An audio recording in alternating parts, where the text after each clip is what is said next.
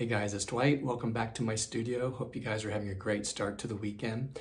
So today I'm going to be doing a puddle pour and swirl, not a dump and swirl. And I'm going to be using three colors. I'm going to be using magenta, teal, and gold. Now I'm sort of thinking in the back of my mind that I might use just a little bit of white as a pillow on the bottom of my puddles. So we'll see how that goes. So listen, I am going to mix my paints up and I'm gonna get the canvas all prepped and we'll get started in just a few seconds here, so we'll see you soon.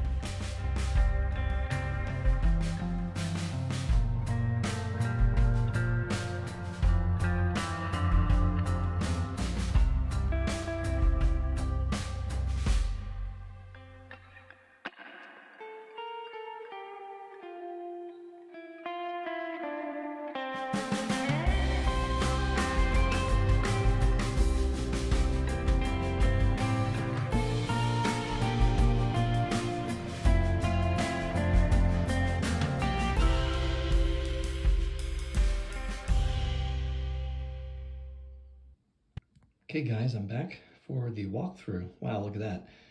It really took over. That was pretty cool. And I'm glad that it didn't fill in, but I'm glad that you have a little bit of a focal point right there. Yeah, these colors are really cool. You can see the blue, the white, the magenta going through, and even some of the gold up through there. So I'm glad I laid down a pillow of white because I think it would have had a lot of a different look to it if that didn't come through. So let me just kind of move in a little bit, show you some of the cells, pearls. Look at those, really looking cool. Look at the blue. The blue is teal, and the teal and the white really mixed, and it's really light. Up at the corner, the teal, it's kind of hard to see with the glare, is darker and mixed with the magenta, which is fine, because I do think it's going to dry pretty cool. So just to show you some of the other details. Remember a long time ago when I was doing these, some of you were calling them pearls, and then you were calling maybe pebbles because they look like little pebbles in a stream. Yeah, I'm just sort of surprised with the detail. I left the room for about 30 minutes and the colors really sort of blossomed even more. So I'm hoping as this sits, it continues to do so, especially like right through here. Yeah guys, so what do you think? Look at that, it's like a rainbow. Awesome, awesome, awesome, awesome. So on this cloudy day before the big storm, do something bright and something that's different. It's cool. So again, this was a puddle pour and tilt, and here you go. Okay guys, we'll see you in a couple of days, and stay safe, stay healthy, and stay warm, and we'll talk to you soon. Take care.